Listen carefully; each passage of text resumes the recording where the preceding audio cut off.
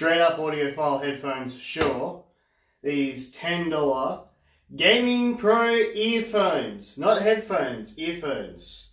So I mainly bought this because, well, to be honest with you, my Anko gaming stuff does a lot better than any of my other videos. Also, have a look at this freaking bloody dingus of a freaking microphone coming off the side of it. Look at it, mate. Now,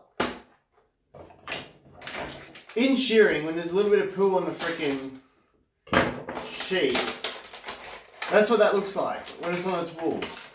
It just looks completely out of place and completely ridiculous. So we got two referees today. There's no instructions or anything inside the box. You just, you know, plug it in, figure it out. We've got two referees today. We've got the pack-ins for the Alcatel $5 phone and $12 headphones from a fuel station. So I think pretty fair to compare it to these two products. We've got a, oh, heh, that's pretty funny that it includes that. That's worth like $10 by itself.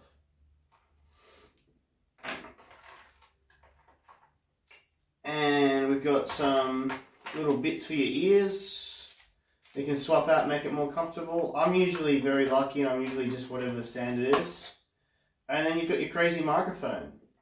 So what I'm probably going to do is I'm going to have a listen and then compare the microphone versus the S10 internal microphone versus these microphones and see if there's actually difference, because obviously the marketing is that this you'll be able to hear more clearly because it's right next to your face.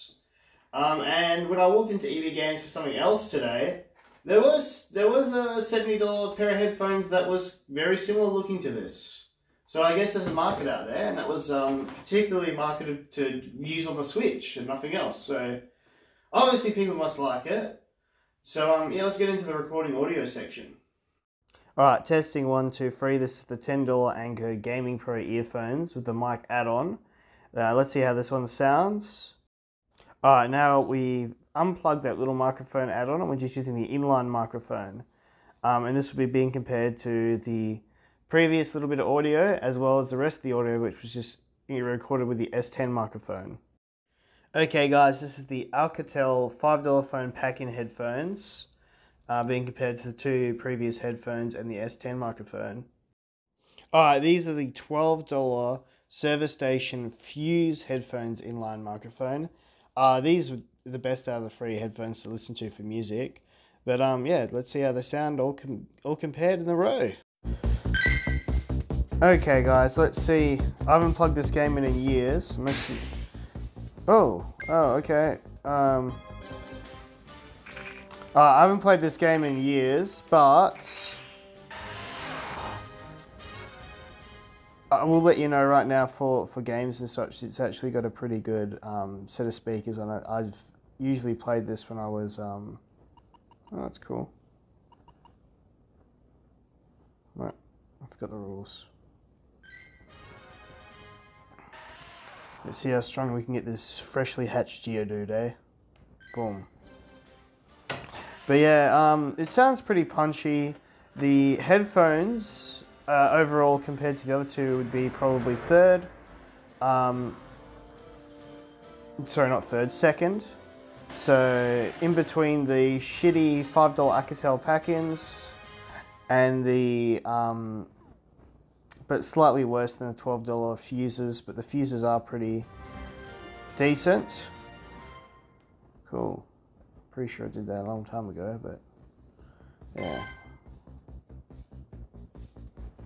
Okay. This is getting too much. Well, I do not want my friends to know that I'm still playing Pokemon Go, so I won't be doing that. Cool. Alright. I walked 0 kilometers this week, so I must have sat in this chair the whole time. But yeah, as you can see, level 28, no big deal. But yeah, it sounds pretty punchy.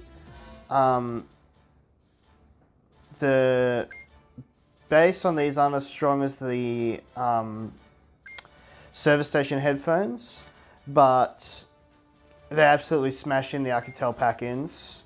And for gaming, it sounds like it's actually been a little bit, obviously,